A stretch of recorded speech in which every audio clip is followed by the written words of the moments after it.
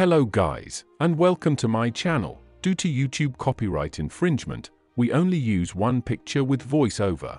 Thank you for understanding. If you love history and biographies, please leave a like and a sub. Let's start the video.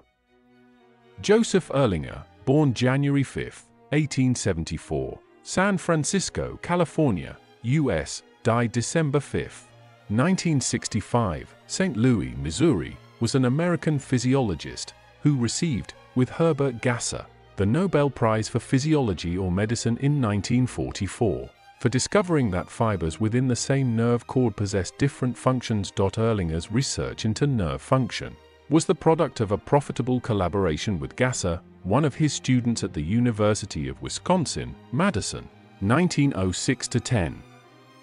Soon after Erlanger's appointment as professor of physiology at Washington University, St. Louis, 1910–46, Gasser joined him there, and they began studying ways in which the recently developed field of electronics could be applied to physiological investigations. By 1922, they were able to amplify the electrical responses of a single nerve fiber and analyze them with a cathode ray oscilloscope that they had developed.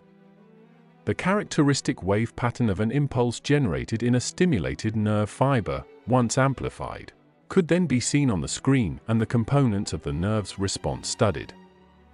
In 1932, Erlanger and Gasser found that the fibers of a nerve conduct impulses at different rates, depending on the thickness of the fiber, and that each fiber has a different threshold of excitability, i.e., each requires a stimulus of different intensity to create an impulse. They also found that different fibers transmit different kinds of impulses, represented by different types of waves.